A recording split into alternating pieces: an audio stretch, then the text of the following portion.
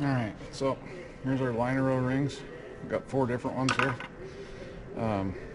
This one goes here, and they go accordingly, like on the other one here. So put these on.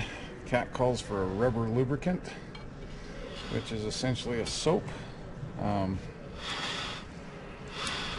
My go-to is still Vaseline on most of this stuff if I don't have the other thing. There's some that will screw up. The best I can tell you is whatever the OEM tells you, that's probably what you ought to use.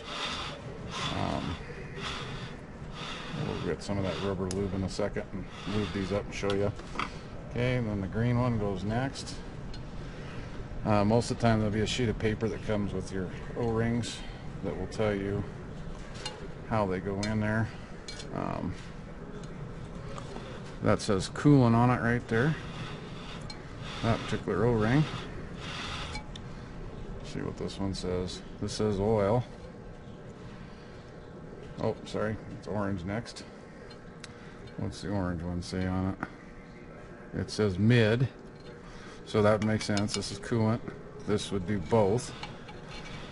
So they're multi-use O-rings, but you don't want to roll them on whenever you do. You want to make sure that you walk them on, and this one says oil, so it's pretty, oops, I didn't put that one in the right place yet. Pretty self-explanatory how they go on.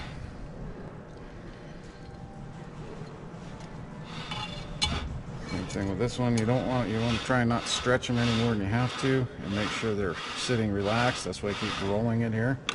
We'll get the lubricant. This one's nice and flat down here, and we'll get ready to install them. There again, you can see me doing the second one now. I took and cleaned all the guck out of it. There was a lot of guck on it from the last time. Like on this one, you can see the words need to be facing out. Any markings on them. As you can see, I'm rolling it, or not rolling it, I'm walking it on rather than rolling it. If you roll it on, it will cause problems.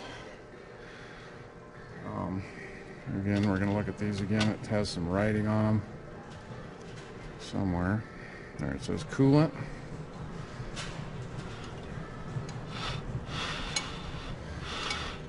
Oops. Go around a couple times just to make sure that it's not rolled. And this one says mid. So it's going to go in the middle. So that means it does coolant and oil both. Shouldn't be a lot of oil getting in here, just basically oil splash or from the cooling nozzles. This one says oil. Same thing there. Okay, we'll go get our lubricant and put them in that way. Okay, this is what Cat calls for. It's a rubber lubricant. Run this on here to slick them up. I know you guys can't feel it, but it's really slick. They call it basically a rubber lubricant of some sort, and or tooling is what they call it. You have to really look it up to figure out what they're talking about. But John Deere uses this, and it works pretty good. Only thing about it is you have to be fairly quick about getting it in there after you get this stuff on. A little bit goes a long ways here. I'll go over and do the cylinder block too. Okay, here's my liner going in. Like I said, I made sure these bores were clean before I did this. I'm going to check my flatness on my deck, all that type of stuff. And I'm going to go ahead and push them in. So we get a block of wood. And a bolt works about the best.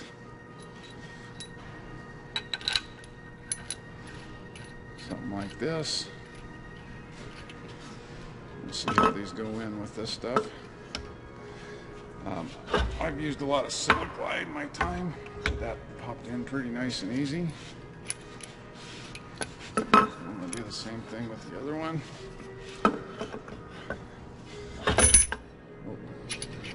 Then before we put the cylinder head on, we'll have to check our liner protrusion and make sure it's right. But liners are installed.